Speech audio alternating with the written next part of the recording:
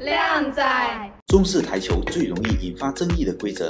规则一：离开台面，白球禁止在台面以外的地方算犯规，对手获得自由球。白球原本离开台面，但因外界因素把球弹回台面，白球属于离开台面算犯规。白球离开台面，然后又自然回到台面，不算犯规。规则二：入袋球，大力出奇迹时把球打进袋，然后又反弹出来，算没进，也不犯规，换对手击打。规则三：自由球。以前规则自由球时摆放白球需要与目标球有1颗球的距离，现在规则自由球时摆放白球不需要与目标球有1颗球的距离。规则四：同时击中。如果白球在一瞬间几乎同时击中自己和对手的球，并难以判断先碰到哪颗的话，不算犯规。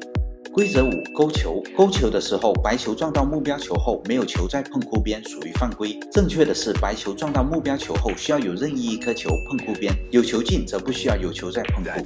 规则六：双脚离地。打台球的时候，双脚不可以离地，属于犯规。要有任意身体部位接触地面，则不算犯规。靓仔，台球技巧哪里学？看我置顶的教学。下课。